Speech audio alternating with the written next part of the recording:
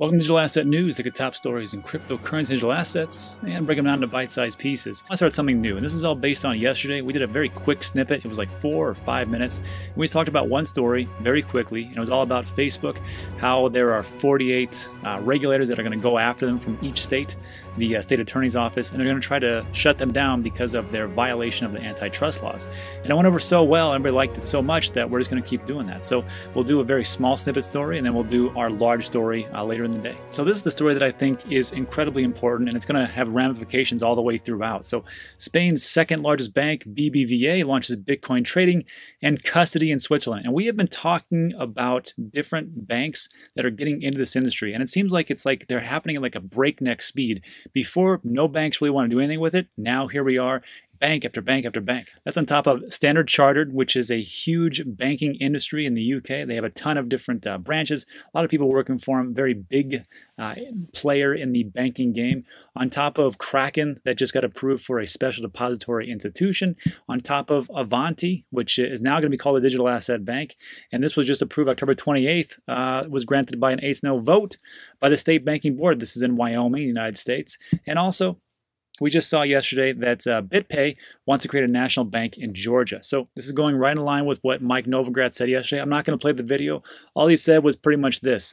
We have a ton of interest. We have a ton of institutions coming in. It's coming in at breakneck speed, on top of the fact that all the banks are going to be forced into cryptocurrency digital assets, because if they don't, they're going to wither away and they're going to die. So with that news, here we are. Second largest bank, BBVA, is launching cryptocurrency services. So here's what's happening. It stated that we have begun to roll out the trials of what will become its first commercial service for trading and custody of digital assets. BBVA is Spain's second largest bank after Banco Santander.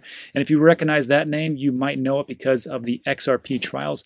Anyhow, the group was founded in 1857, 727 billion euros in total assets as of September. It's got 7,500 plus branches. It's just a huge bank. So the new service we offered through its Swiss subsidiary, BBVA Switzerland. This is the interesting part. Customers will be able to manage Bitcoin transactions and have deposits in this crypto. Starting in 2021, which is what everything is starting with, is 2021. 2021, it seems to be like the magical year, and it's what I've always predicted is going to be like the year for crypto and digital assets. But BBVA will offer its clients a service of trading and custody of digital assets with all the guarantees of any other banking service, with a transparent system that is very simple to operate. So when they say custody of digital assets, that doesn't mean you're going to be custodying. That means they're going to be custodying it, and you're going to get paper Bitcoin. Now, is this a good thing?